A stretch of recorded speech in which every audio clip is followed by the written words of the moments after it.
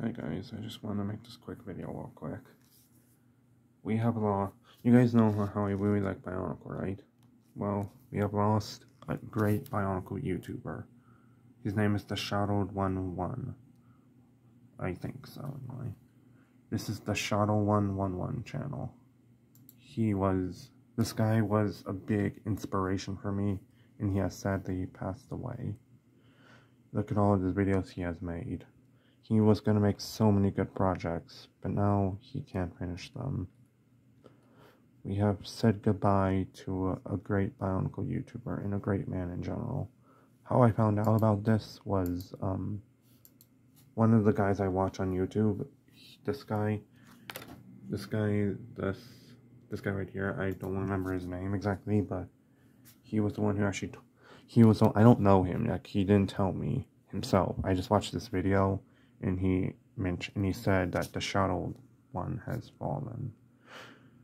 Rest in peace, Shadowed one. The Shadowed one. This guy was a really good YouTuber, and he made me so inspirational for all of his content.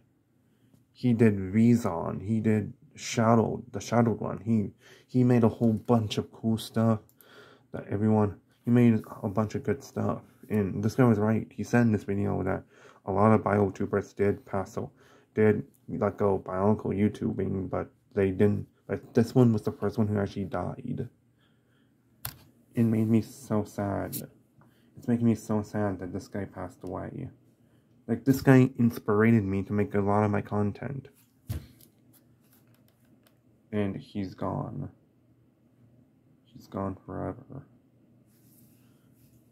Like, I know this isn't much of a big deal, but he was a very good man to everyone who watched his content. And he's gone. Guys, I have to go. I'm not going because I'm sad, because it's 11 and I haven't eaten lunch yet.